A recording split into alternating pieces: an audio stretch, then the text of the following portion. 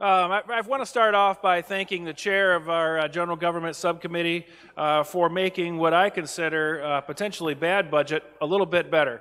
So I really appreciated working with him, and I look forward to working in the future together on this particular subject because it is so important. But this budget that's presented to us today, in my opinion, is still riddled with a lot of problems.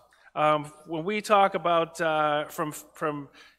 we're dealing with failing to properly support our business attraction and community revitalization programs. We're not adequately funding our IT systems.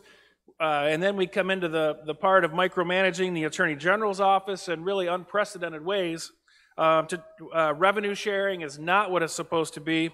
And what I want to talk a little bit more about revenue sharing is that, this is the money that goes back into our local municipalities that the state government promised years ago in order for the local governments to be able to operate and provide the services that they're expected to provide by our citizens. And I want to give you an example of what I mean by this and the detrimental effects that it has. In my district, the 92nd district, over a recent 15-year period, my district was shorted in revenue sharing $32 million. I mean, this is money that was vital to the communities in order for them to provide those services we talked about, in hiring police officers and firefighters, and taking care of our parks and sidewalks and all those types of things. And we're not doing our job when it comes to that. And we're down from several years ago, 20 years ago. Our municipalities across the state of Michigan, we're dealing with thousands of less police officers on the streets, but yet we want to celebrate when we have a state police budget that hires, say, 100 police officers for the street. That's just not right. So if those are the things that we need to do. Now, granted, there is money there, but it's just simply not enough. We need to do a better job. But then we go on to making the cuts in IT. We were spared the severe cuts that we had proposed, the 25% across the board, but this budget still has cuts to IT, which is just, in my opinion, is totally unacceptable.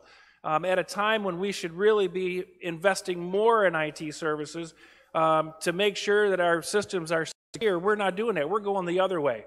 And in today's world, I think many in the business community realize the need for IT and for efficient IT, and they're investing more and more. We're doing the opposite. We're going the other way. That doesn't make sense to me.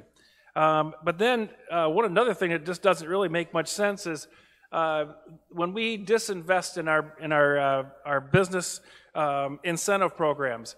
At a time when we're really trying to grow our economy, we're decided to go in the other direction and cut those dollars that go to that. So, really, when we look at all this stuff and put it all together, I think it just gives a glaring report of where we are as a state.